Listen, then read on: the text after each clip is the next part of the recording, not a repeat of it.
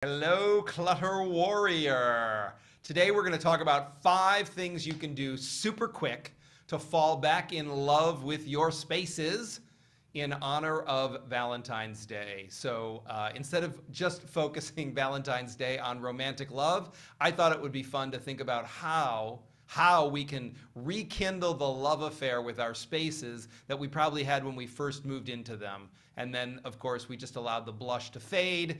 And pretty soon we just piled a bunch of crap up in our spaces, and we were no longer making our spaces the object of our affection as much as making them the carriers and repositories of all of our deferred decisions. So let's rekindle that love affair today and get ourselves started. So the first thing that you can do is decluttering. And of course, I'm not talking about a global decluttering. I'm looking for low-hanging fruit. What is laying around that you can easily clear off of a surface? Where is there junk mail that just hasn't been processed, that hasn't even necessarily been put in the recycle bin, right? Have you just absent-mindedly dropped your keys or your mobile phone on a counter and kept walking? What is out that doesn't need to be out? What can get put away? How can we create some quick movement and a quick win in our spaces without exhausting ourselves or setting ourselves up for failure or overwhelm? I say set your timer for 15 minutes max, and just do a marathon, and just a 15-minute marathon, and run around the spaces and see what you can do to quickly make some momentum and some movement for yourself. Remember, failure breeds failure, success breeds success. This way we can get a quick win under our belt and keep moving. Beyond that, once you've done that, anything that you can easily let go of, that's step 2, right, or item 2. What can you easily let go of now that you've scooped it all up? Again, is it junk mail? Is it something that you've been meaning to drop off at the thrift store, the secondhand store, give to a friend, donate to a charity, and there's been a bit of a log jam or a bottleneck there?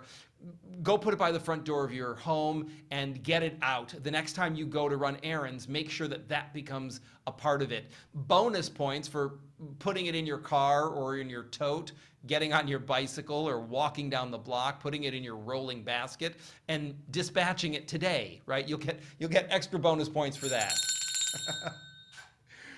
Then let's look at any fixes or repairs that need to be done, again, that you've been procrastinating. As we know, as we've discussed in the past, or even on this podcast, we've discussed that clutter is nothing more than deferred decisions. So with that in mind, often these unfinished projects that need to be fixed or repaired just end up laying around, and there's inertia builds up around them. So this is an opportunity to look at those things and pull them forward.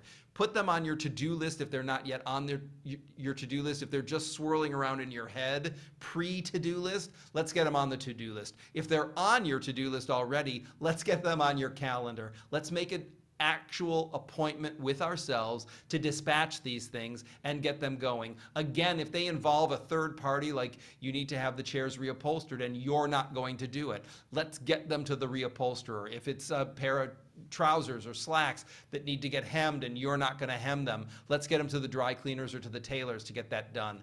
If it's a book, something that you need to return to Amazon, and the clock is ticking, you only have 30 or 45 days to get it back to where you bought it, Amazon or wherever, let's get it out of the house. So let's make that item number 3 to tick off our list. The next thing we can do is some easy home touch-ups. It's so easy to let grime build up on light switch covers and the edges of doors and near door handles.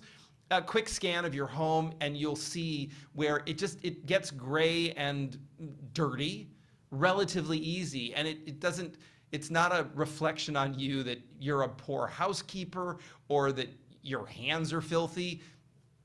I live alone and I still see it on my door jamb. I see it on my light switches. It's just the nature of life indoors. So you don't need to bring a lot of story to it. You don't need to bring a lot of upset to it.